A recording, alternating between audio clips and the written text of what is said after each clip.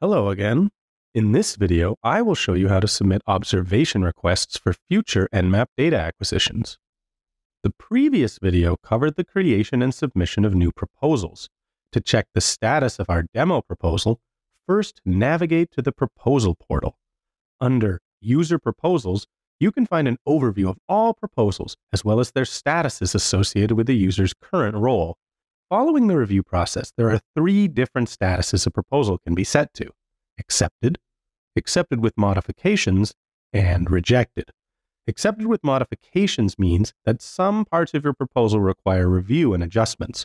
Please adapt and resubmit the proposal. Rejected means that, following a thorough review process, your proposal was found to be insufficient. Please create and submit a new proposal. I have good news though. The demo proposal we submitted has been accepted. After the proposal status is changed to released, we can continue to place our future observation requests. If you are still in the Proposal portal, click on Back. Starting from the Instrument Planning portal homepage, navigate to the Observation Request portal. As we want to submit a new observation request, select the Planning and Submission tool. The sequence of steps for placing future observation requests is quite simple. First, we have to specify product type, processing mode, and the processing options. Following, we specify a geographical area of interest by providing a center coordinate and a radius length. After that, we specify acquisition-related parameters, such as the time window, the off-nadir angle, or cloud coverage. Based on these specifications, possible future data takes are returned. The last step is the submission of the planning support results as an order. It's as easy as that, no? Now, let's take it one step at a time. First, we need to select an eligible proposal. In our case, this will be the accepted demo proposal. Then, we are asked to specify product type, product format, and processing modes. The following product types are provided to the users: Level 1B, representing top of atmosphere radiance, Level 1C, representing geocoded top of atmosphere radiance, and Level 2A, representing surface reflectance. For the Level 2A product, you can choose between different atmospheric correction modes, that is land, water, and combined land-water. In the combined mode, land and water areas were processed separately using the atmospheric correction processors for land and water, respectively. Once you did your selection, the Processing Options import form will pop up. Here, we are asked to select different processing options.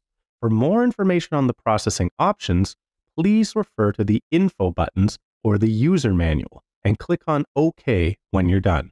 Click on Apply Settings on the left side panel to enable the selection of your area of interest.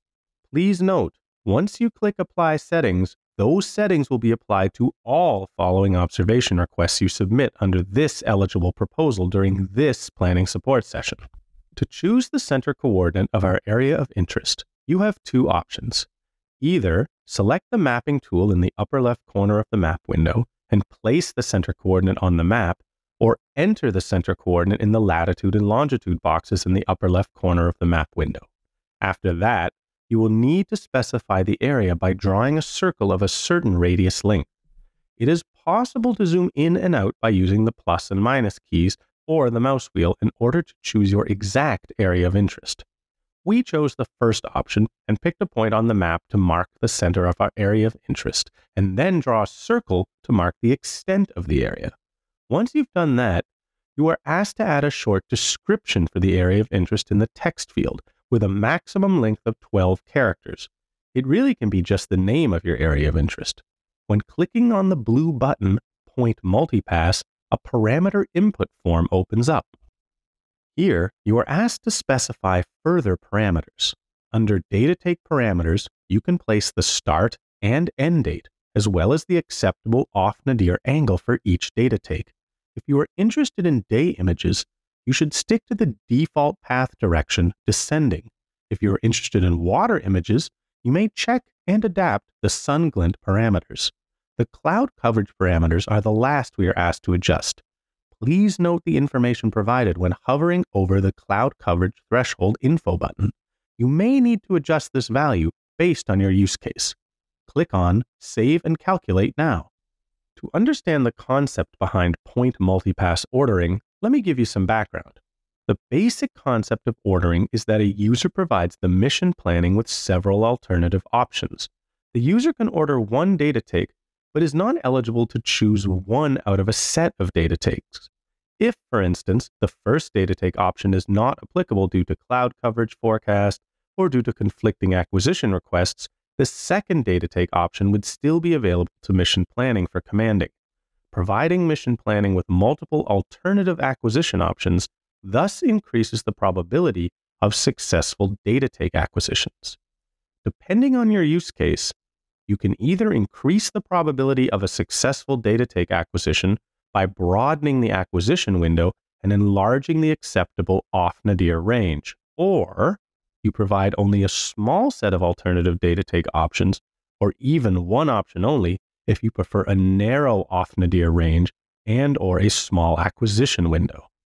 Once the results have been calculated, you can find an overview of all potential future data takes on the left-hand side by clicking on the I button.